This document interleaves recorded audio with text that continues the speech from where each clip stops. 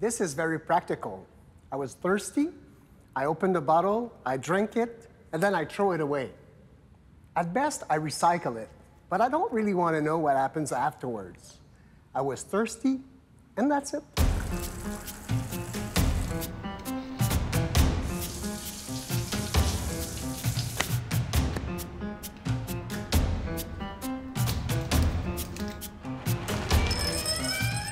We're so used to having packages in our lives that we no longer even see them.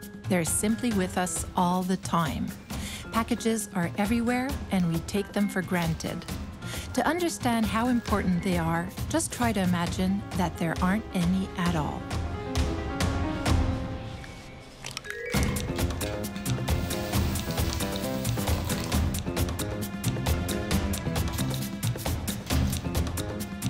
Okay, so we can't get along without them.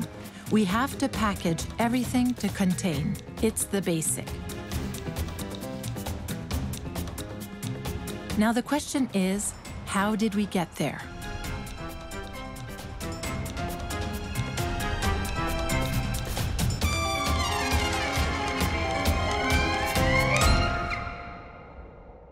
This is a product that everybody can recognize.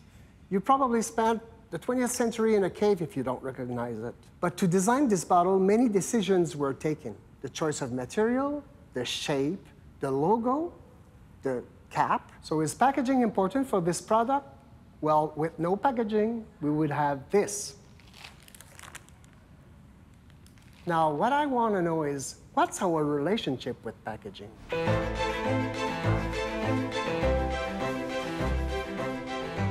In everyday life, when we enter a grocery store, it's to buy food.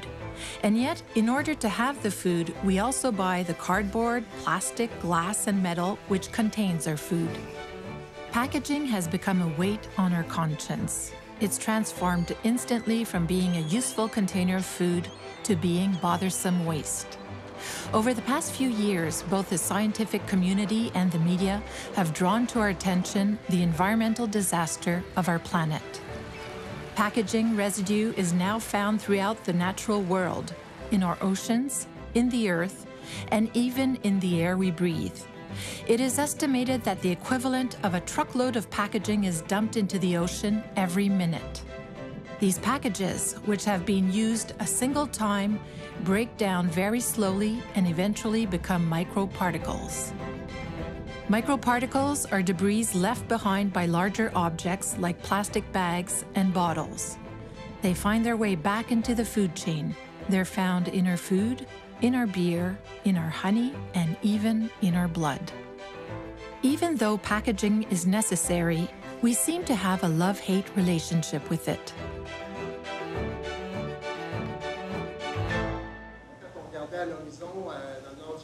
I'm a professor of graphic design at the University. I've been teaching packaging design for the past few years.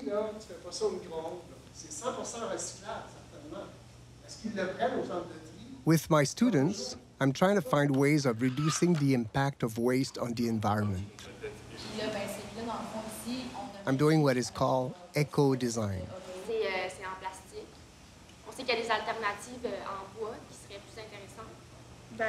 Packaging represents a big problem for the environment. We all know it. As citizens, it's easy to feel powerless when confronted with the world's problems.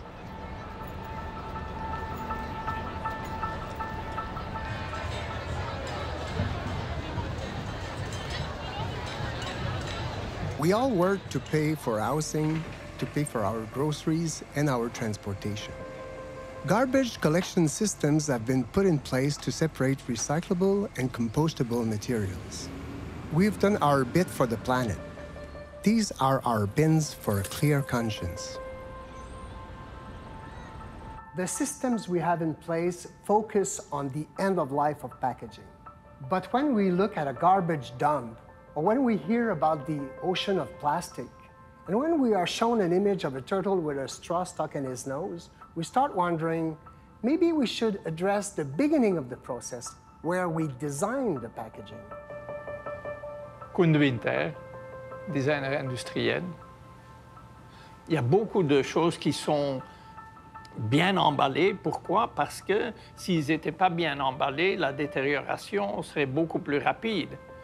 Et est-ce que c'était pas comme ça avant? Non, c'était pas comme ça avant parce que tu n'achetais pas des biscuits, tu les faisais. Donc, il y a beaucoup moins de temps qui est disponible pour la préparation alimentaire. Le plus bel exemple est le pain, quoi. Un pain qui sort du four que tu fais à la maison, c'est bon pendant 2 jours. Alors qu'un pain industriel, il met 2 jours pour atteindre sur l'étagère. Packaging, as we know it today, developed due to the discovery of new materials and new technologies. The discoveries were adapted to needs in our lives.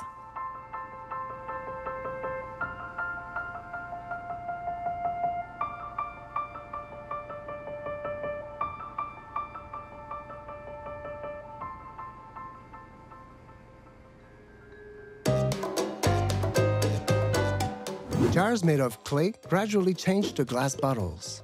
With industrialization came the production of tin cans, and paper-making machine enabled the invention of cardboard. Sealed glass jars could be reused, but the discovery of plastic changed everything, with plastic film and plastic containers offering practical solutions for packaging needs. New industrial technologies enabled the development of multi-layers milk cartons, aluminum cans, and freestanding plastic pouches. They were all intended for a single use. We became used to a throwaway culture. But because they became a nuisance, we are looking for solutions like recycling, composting, and repurposing.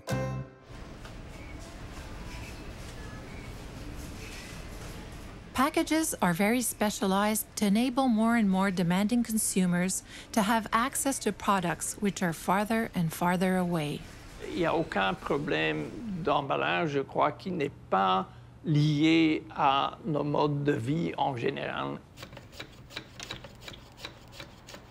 C'est sûr qu'on pourrait tous munir de l'équipement qui est nécessaire pour faire des chips, mais on ne le ferait plus, quoi. Sauf que transporter des chips, ça c'est vraiment un gros problème d'emballage. On veut pouvoir s'installer derrière la télé et manger des chips qu'on n'a pas fait soi-même.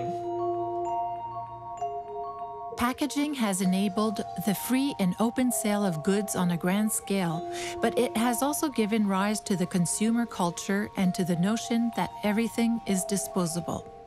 Distance between the producer of a product and its consumer is no longer relevant.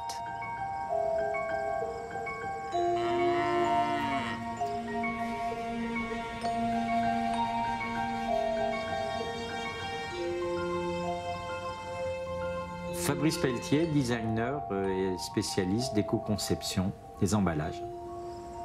Un monde sans emballage est un monde quasiment sans produits.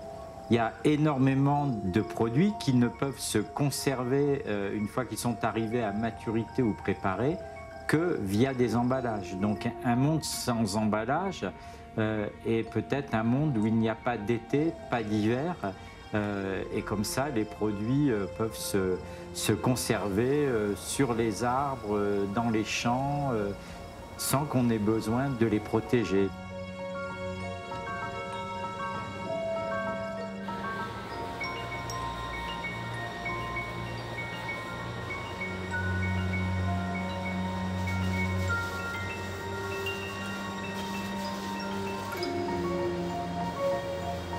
Packaging for some consumer items is a couple relationship in which the container protects, contains, and transports the product from the producer to the consumer.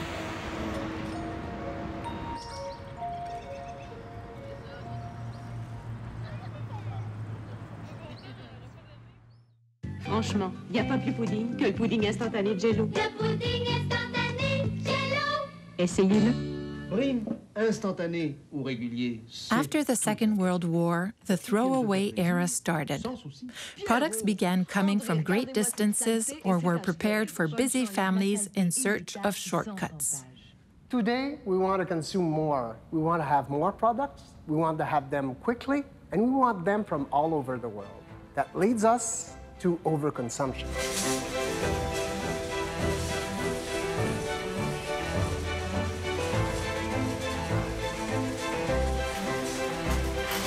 Buying is choosing. In a supermarket offering more than 100,000 wrapped products, several criteria determine the consumer's choice.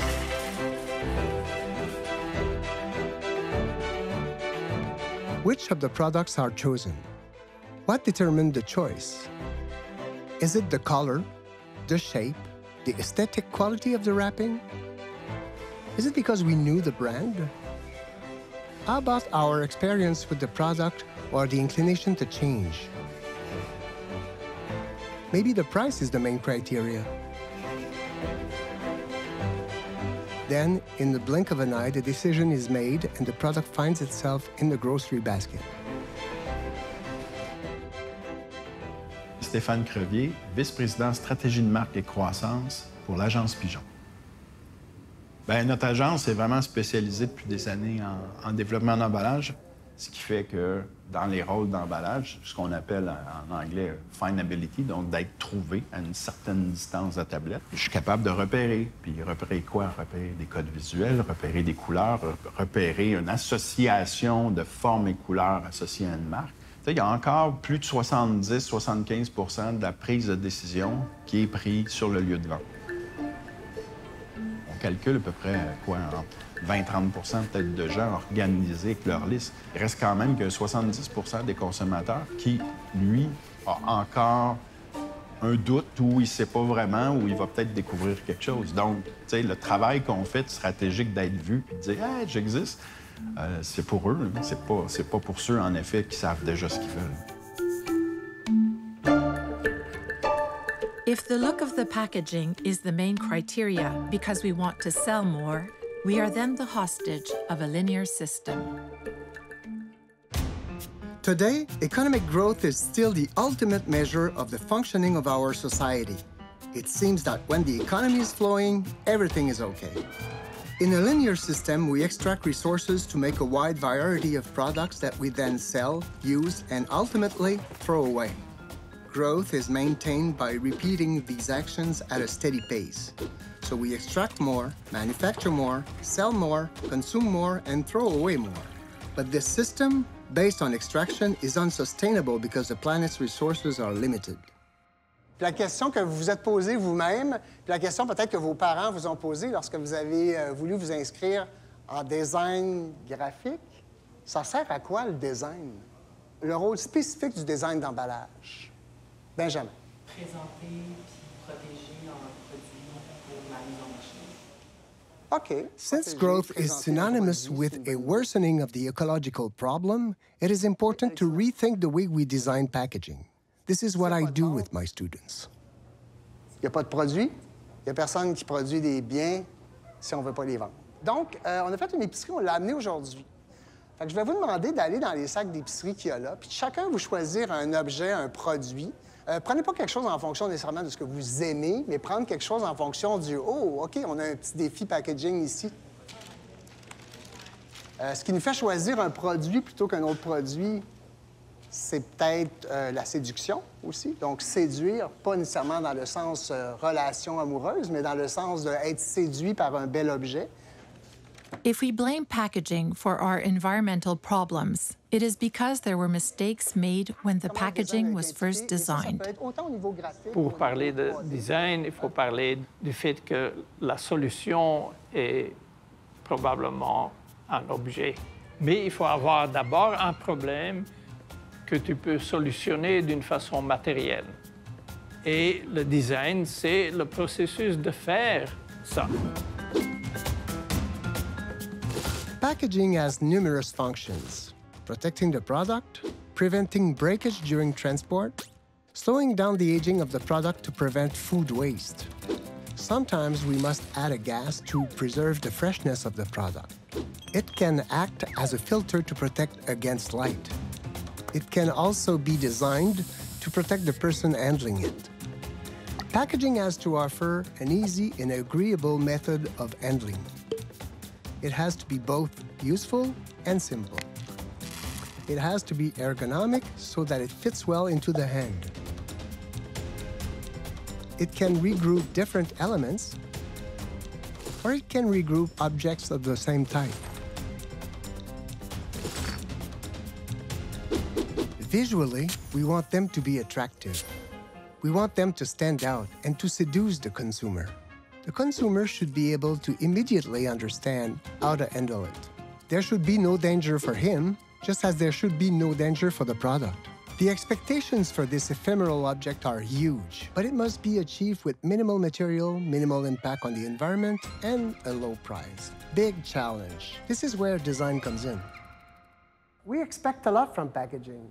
We want it to protect the product, to regroup objects together, to maintain freshness, to inform the consumer, to be ergonomic, and also to assure a perfect transportation between the producer and the consumer. Those are a lot of functions to be performed.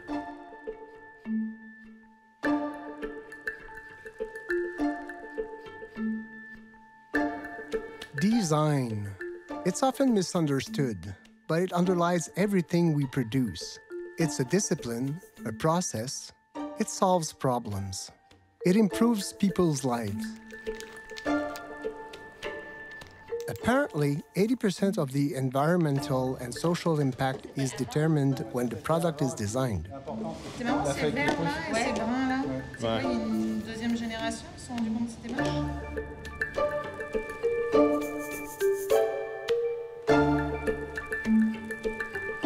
Design determines the form, the format, and all the aesthetics features of the package. The designer chooses the best possible materials. After that, a reliable manufacturer must be found. Design means all these decisions. If there's a problem like closing a container, the consequences can be serious. Thus, the responsibility of the designer is to anticipate the impact of his or her choices.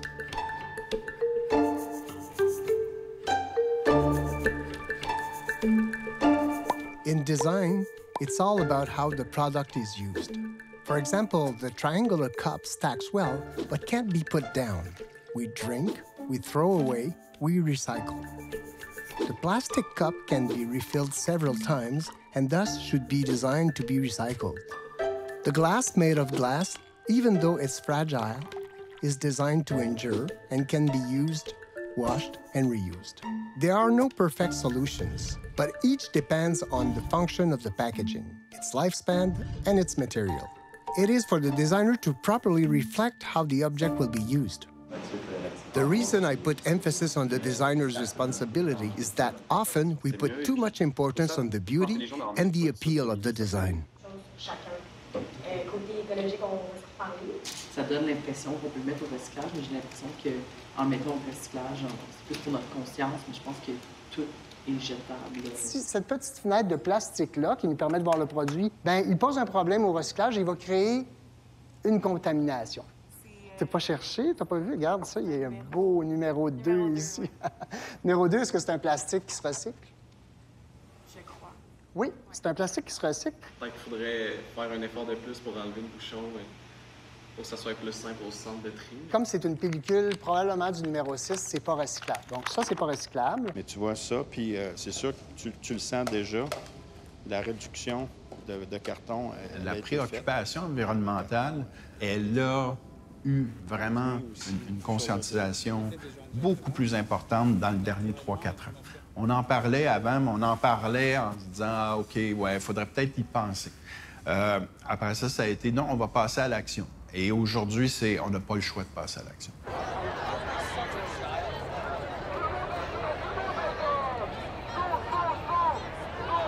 The public is gradually coming to understand the impact of our way of life.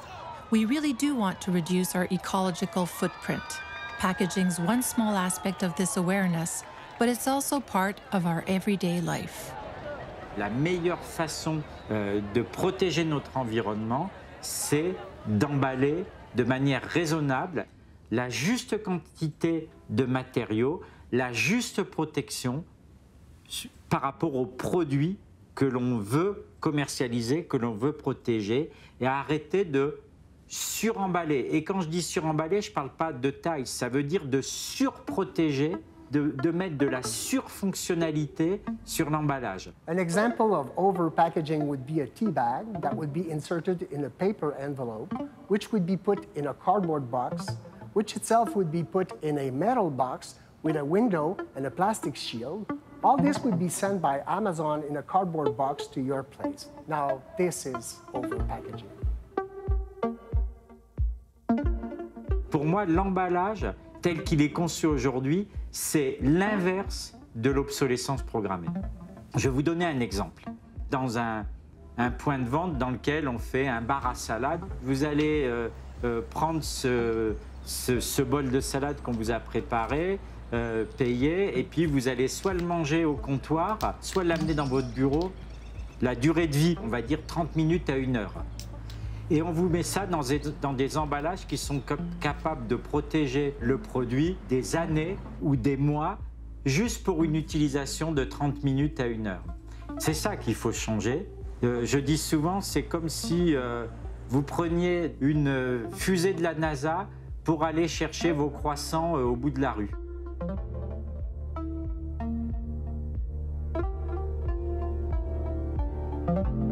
C'est-à-dire qu'avant, il y a plusieurs années, si on achetait une côte de porc comme ça, des ribs qu'on appelle, ben on l'achetait carrément du boucher, puis on la faisait mariner, puis on la faisait cuire. Ici, c'est pré-mariné, pré-cuit, et c'est mis dans une enveloppe de plastique. Donc, on a une boîte imprimée en 4 couleurs, en quadrichromie. Donc, on a tout ce travail-là, qui n'est pas vraiment très utile en termes de fonctionnalité, parce que ça vit tout seul. C'est sûr que vous allez me dire, ça, c'est moins beau que ça. Ça, c'est moins séduisant que ça. Puis on a un petit malaise aussi avec tout ce qui s'appelle viande, donc c'est moins appétissant. Par contre, on ajoute des couches qui sont plus basées sur le branding, parce qu'on aurait pu facilement imaginer juste un petit carton ici attaché avec une petite anneau qu'on accroche sur peut-être un crochet ou autre. Donc, il y aurait d'autres façons de le faire qui seraient moins séduisantes, mais qui auraient quand même beaucoup qui nécessiteraient tout ça de moins comme matière. Parce que ça, ici, c'est pas recyclé. C'est une matière plastique, probablement du numéro 4. C'est scellé, c'est souillé. Donc, même si vous le laviez là, avec du savon et tout ça, ce que personne ferait, bien, ça se retrouve carrément à l'enfouissement. Et plus on multiplie les plats préparés, plus on a de cette matière-là qui se retrouve à l'enfouissement. When we notice over-packaging, it's already too late, because the solution is in the beginning, in the design of the packaging. Each decision will be reproduced not once, but thousands and thousands of times. This is why we have to find the right balance between over-packaging that uses too much material and under-packaging that will cause the product to break or food to be wasted. Good design means the formalizing of ideas, shaping things to avoid waste, and the defining of the whole or a part of the problem. It then means choosing the maximum protection to keep the container closed in order to maintain the quality, the taste, and the freshness of the product. Graphic design is always central, so that the product can be easily found on the grocery shelf.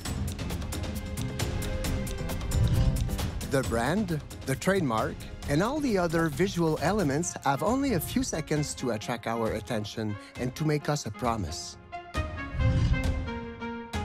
The quantity, how to use it, the ingredients, the nutritional value, and the barcode are all essential to the consumer's experience. C'était quoi les objectifs recherchés avec cet emballage-là qui est très simple? C'était quoi le but? Bien, premièrement, la nature. The only package having no impact is the one we won't produce, because all other packaging is made up of materials which are renewable or non-renewable.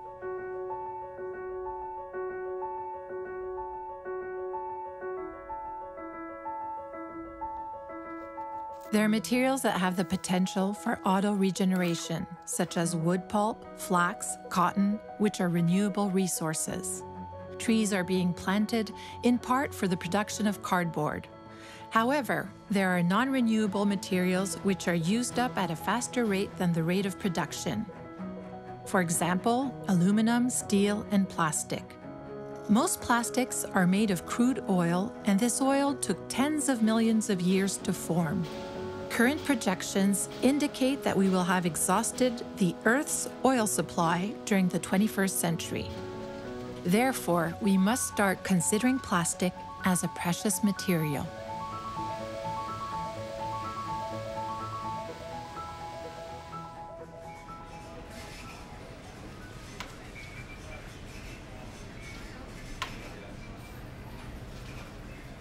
On pourrait se demander pourquoi, en regardant l'étalage de lait, pourquoi il y a tant de contenants de lait, alors qu'il doit en avoir un qui doit être le meilleur, il doit en avoir un qui a des qualités supérieures et qui est plus environnemental.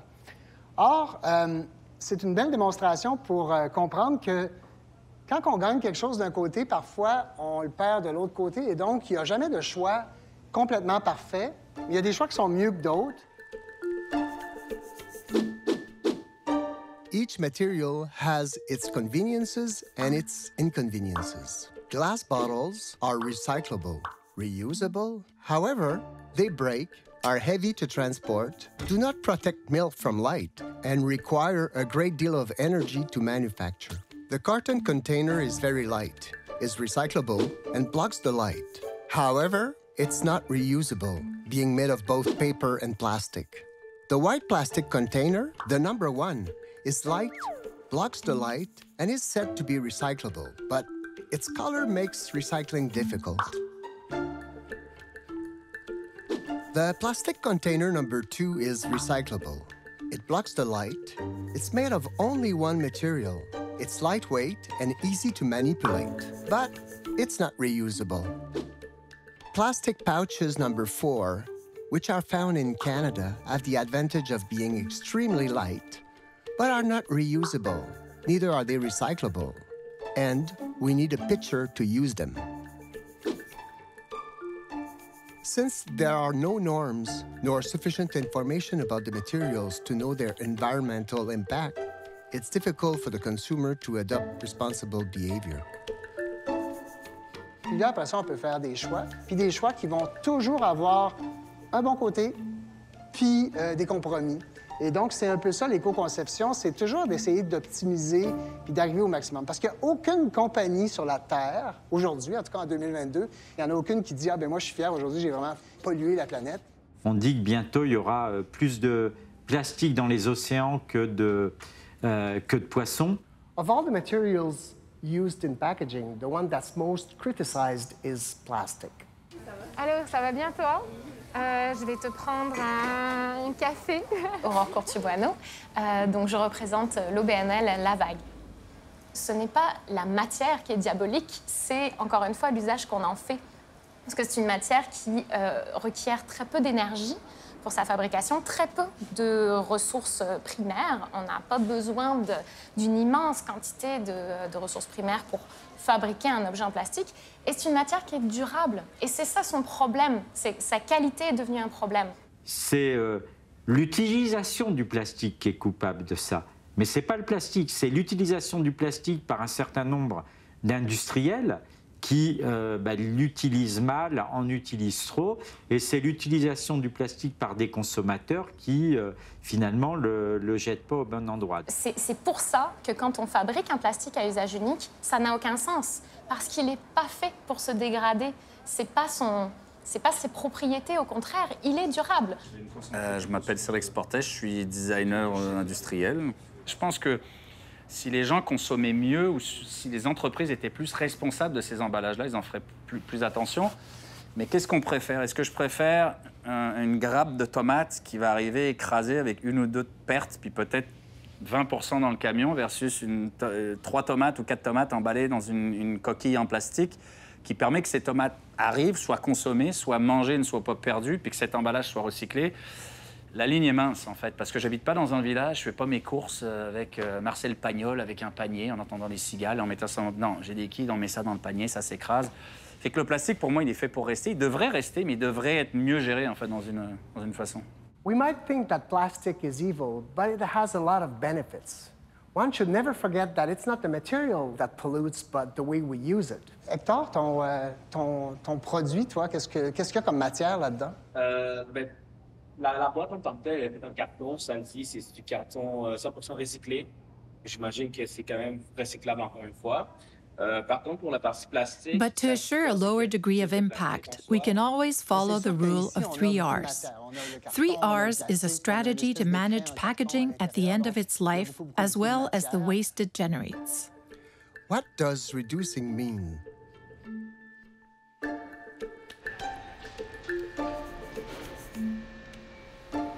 It can mean predicting the exact quantity of material so as to optimize and reduce to a minimum the number of components. It can mean to value packaging made with a single material and to avoid the use of small pieces of plastic. We should design packages which have materials that are simple to separate and easy to recycle.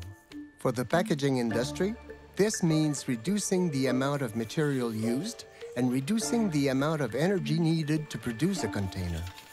For example, it's better to print directly on the container rather than using plastic labels. L'avantage de la canette imprimée, c'est vraiment la recyclabilité de l'aluminium. Alors que la pellicule de plastique, malheureusement, ça contamine l'aluminium. What does this mean? It means reducing the distance between the different parties involved in the process in order to reduce transport and thus reduce greenhouse gases. For the consumer, it means buying products less wrapped up, buying in bulk when it's possible, refusing to buy individual portions, capsules, overwrapped dishes, using reusable containers as much as possible, refusing to buy disposable packaging, and, who knows, maybe aim for no waste at all. Moi, depuis que j'ai adopté un mode de vie zéro déchet, c'est sûr qu'il faut que je prenne un peu plus de temps pour cuisiner, un peu plus de temps pour gérer mes objets. Réduire à la source, ça veut dire éviter toute consommation qu'on n'a pas de besoin. Fait que là, ici, on parle d'emballage, mais en fait, tout ce qu'on n'a pas besoin de consommer, on laisse faire finalement, ou ce qu'on a besoin, on essaie de réduire la quantité qu'on va consommer. Fait que si on parle d'emballage, par exemple, pour mon épicerie, ben c'est fort possible que je vais acheter quand même certains produits emballés dans des emballages recyclables ou des emballages même jetables, mais tout ce que je peux réduire dans cette catégorie-là en amenant soit mes propres contenants, en prenant des contenants en consigne, donc c'est des contenants que j'aurais pas besoin de recycler ou de composter, j'ai réduit à la source, finalement, la quantité de matière résiduelle que je vais produire. Until the 60s, milk was delivered to the door and emptied bottles were picked up by the milkman. That's the second R, reuse.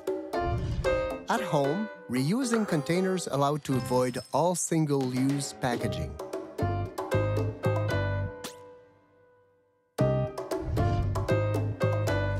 Certain containers can also be used for bulk products like the mason jar. This way, the consumer is in charge of the container.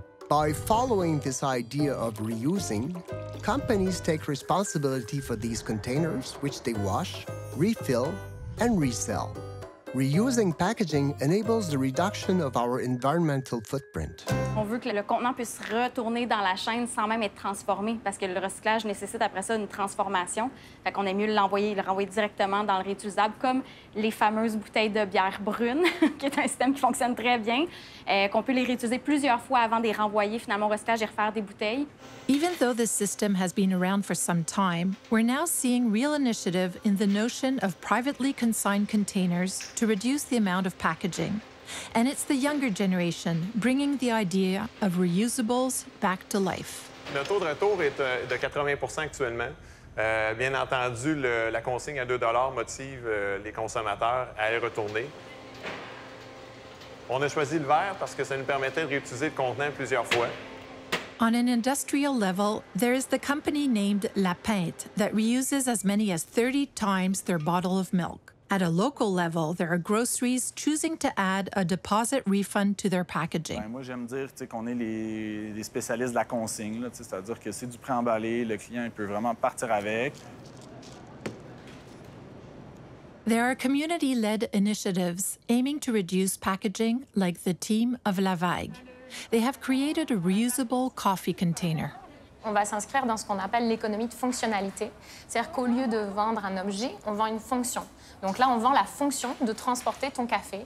C'est un seul objet qui va remplir une fonction auprès de plusieurs personnes. Puis ça, c'est vraiment une clé, et une clé qui peut s'appliquer à tellement de choses et qui ça révolutionne la façon dont on pense. Réaliser qu'en fait, on n'est pas obligé de posséder chaque chose qu'on va utiliser.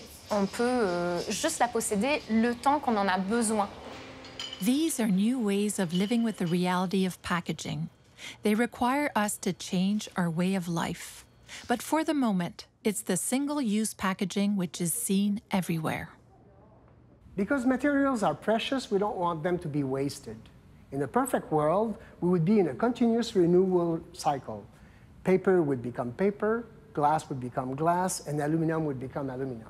In this perfect world, consumer would recognize each materials and know if they're either recyclable or reusable. But we can't expect people to be experts in eco-design.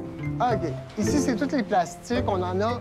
Il y a les PET, là, tous les plastiques numéro 1. Là, ça, c'est vraiment la transparence. Ça, c'est un plastique numéro 2. Dès qu'on se retrouve dans des plats qui doivent être réchauffés, par exemple, on va avoir du numéro 5. Ça, c'est un plastique non identifiable et donc pas recyclé.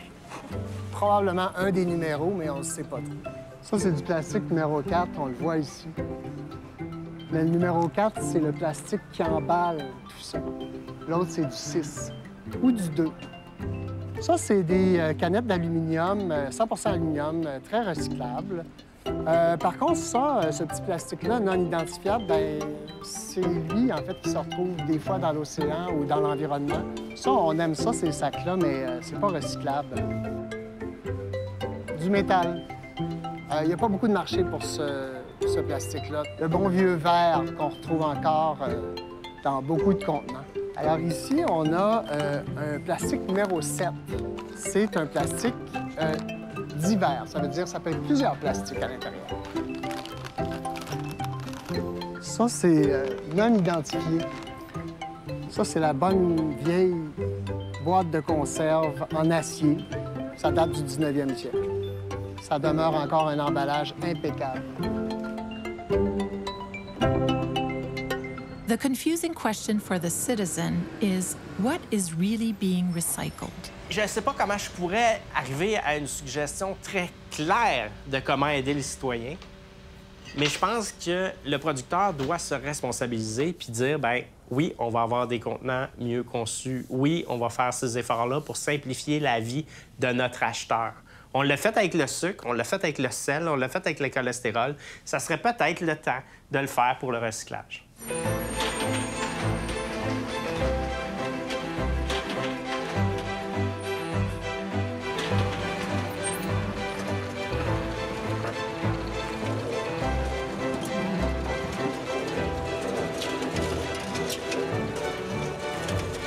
We must not forget that we don't recycle packaging, but rather materials.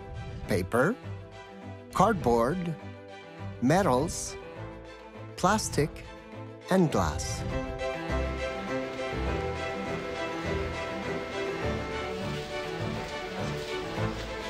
Il y a 5 matières qui sont acceptées au bac. Métal, verre, plastique, papier, carton. Ces matières-là sont recyclées localement. Si on veut savoir ce qui est recyclable ou pas, par exemple, première question, on se dit, est-ce que c'est un contenant, un emballage ou un imprimé? Un jouet en plastique, ça fait partie des 5 matières, c'est du plastique, mais c'est pas un contenant, un emballage ou un imprimé. Donc, ça, c'est les 2 questions de base. Quand on passe ces 2 questions-là, on a 9 sur 10.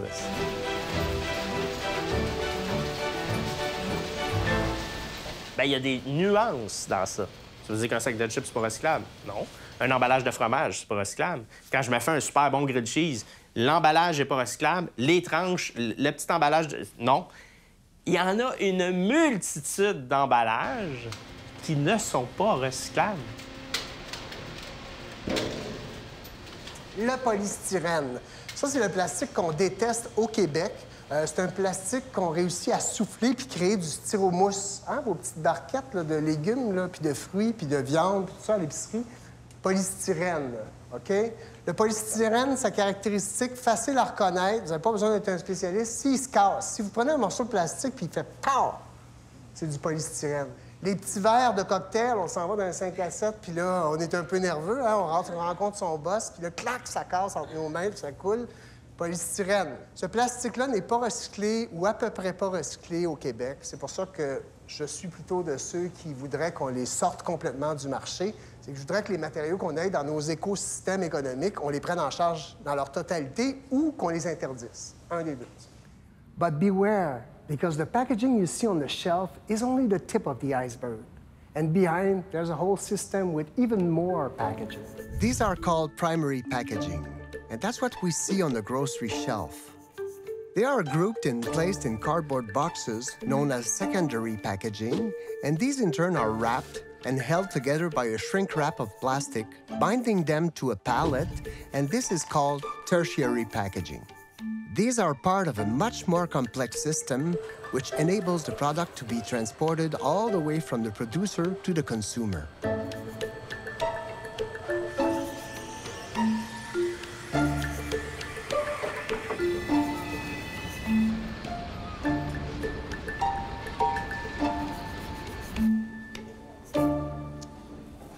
Since the start of the pandemic, takeout meals and also ordering online have become very popular.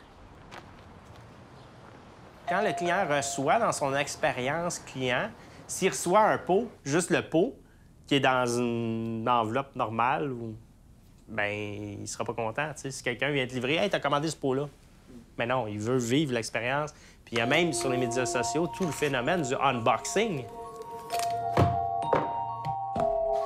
On social media, many influencers can be seen unwrapping products like a striptease.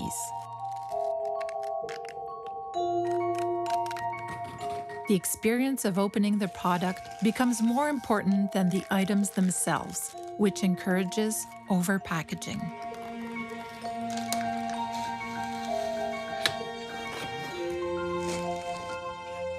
Quand les gens ouvrent des paquets ou des cadeaux, t'as qu'à prendre le iPhone ou même les fêtes de Noël.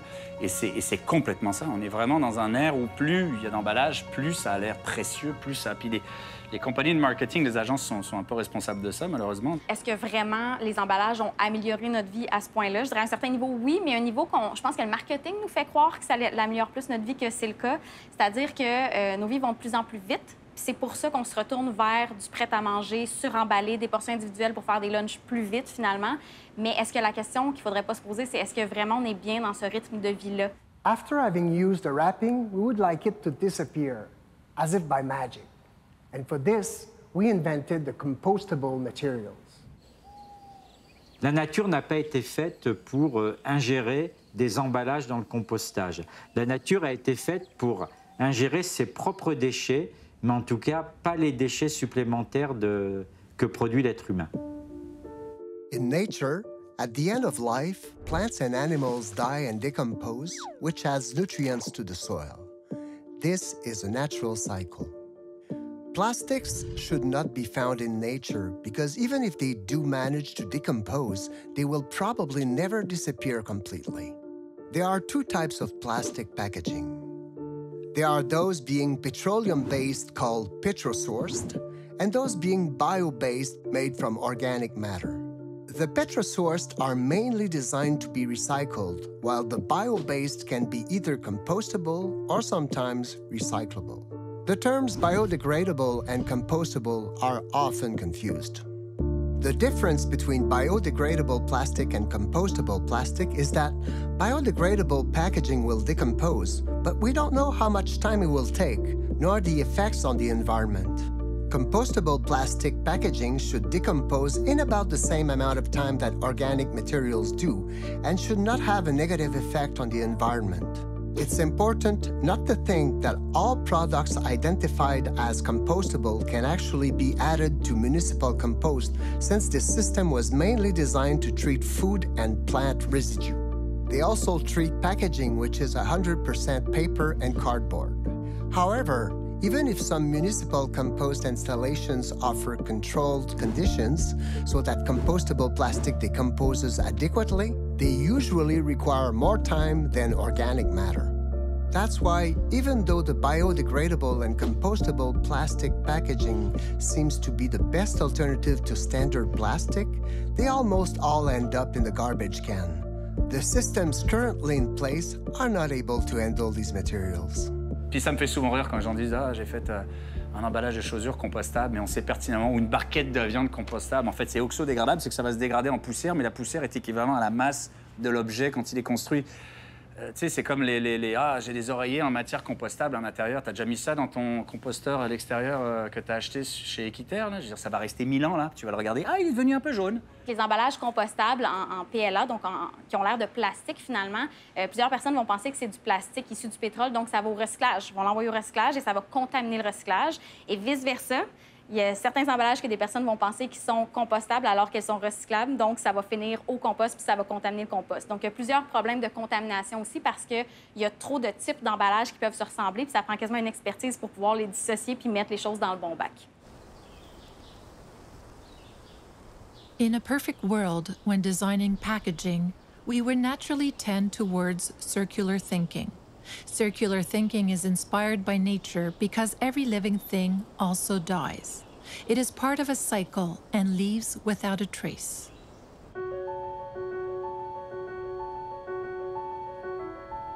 Several companies are already involved in the circular economy. They put fruit and vegetables to good use, even though they would have been thrown away otherwise because they were not as visually perfect as consumers generally want. The company Loop Mission makes both their juice and their alcohol from food waste. On parle beaucoup des déchets des uns font les ressources des autres, mais chaque mode de production qui permet de diminuer l'extraction, donc versus l'économie linéaire, et de l'économie circulaire. We must adopt the model of circular economy, which aims at the efficient use of resources while reducing our environmental footprint. We have to rethink our production and consumption patterns and to better use the resources already available in the system. A circular economy would be based on eco-design, on industrial ecology, on a sharing economy, on responsible consumption, and on material recycling. If we could create packaging that disappears without a trace, that would be the beginning of a solution. Right now, several companies use our waste to make objects. For example, the company Dear Human makes tiles from our waste paper.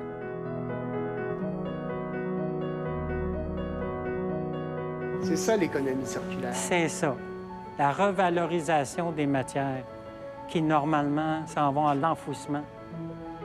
As well, the company CMAX makes its own concrete from glass and styrofoam to create outdoor furniture, counters, and shower flooring. Tout le verre qu'ils recyclent, eux, ils le broient, ils le lavent, ils le broient.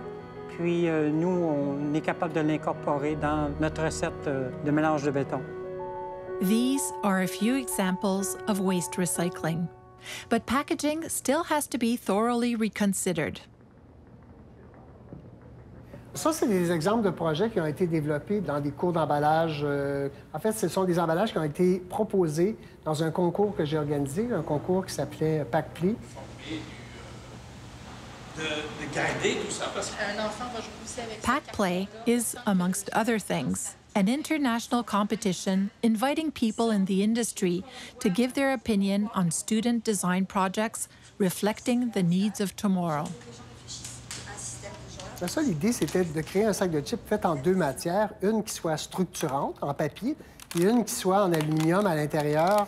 Et ça permettait donc, étant pas laminés ensemble, on pouvait retirer le papier, le recycler d'un côté, puis de garder l'aluminium de l'autre côté pour être recyclé aussi. Donc, il y avait l'idée de séparer les deux matériaux utilisés. C'était un pot de miel à l'origine, donc l'idée était d'explorer le potentiel de la cire d'abeille comme contenant.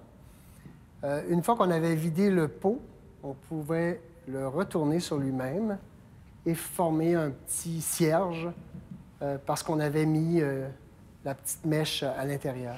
Ça, ici, c'est l'exploration pour un emballage pour restauration rapide. Donc, on veut avoir un emballage fait de matière organique compostable, fait à base de résidus de matière organique alimentaire. Ça, c'est intéressant au niveau de la recherche de matière. Ça a été fait par un étudiant en Suède qui propose, en fait, de récupérer tous les résidus de l'industrie forestière des épines de pin, entre autres, et en les compressant, bien, on crée une espèce de matière protectrice qui pourrait servir à faire toutes sortes d'emballages. Le premier prix pour la matière, c'est le projet Pine Pack qui a été accordé à Lina Peterson et à Rina Pauli de l'Académie à Stockholm. Un gros coup de cœur pour Rite funéraire de Rachel Legris du Montier. Je ne sais pas si elle est là, je l'ai vue tout à l'heure, bravo. Félicitations, c'est un projet aussi d'emballage humain, l'urne funéraire remplacée avec des matières complètement compostables et naturelles.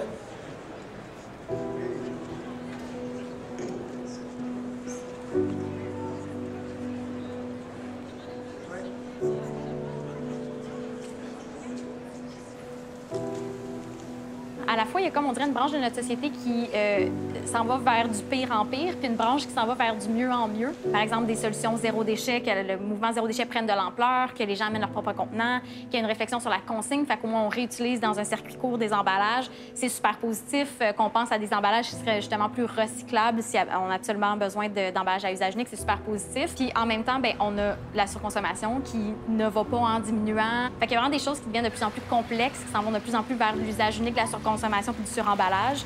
Puis, encore une fois, on a des meilleures solutions. Donc, je suis optimiste et pessimiste en même temps parce que les deux vagues arrivent en même temps.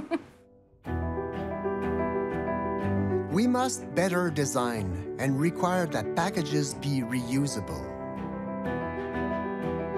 We must establish norms requiring that all packages be 100% recyclable and 100% recycled.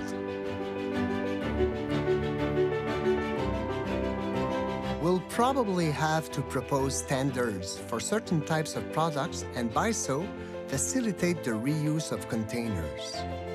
We have to learn to do more with less.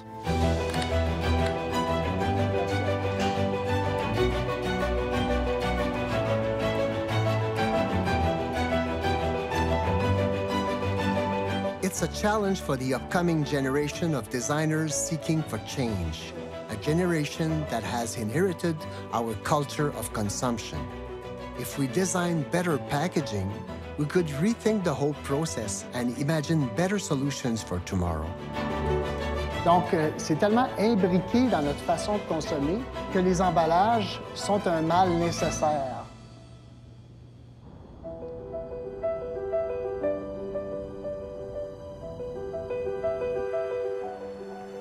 It seems there's a growing awareness of eco-design questions. We can't just look back at all the mistakes made in the past and complain about the mess. The question is, what do we do now? Do we really need another package?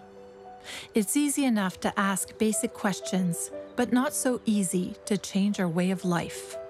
Maybe it's now time to unwrap everything and ask ourselves, how can we repackage?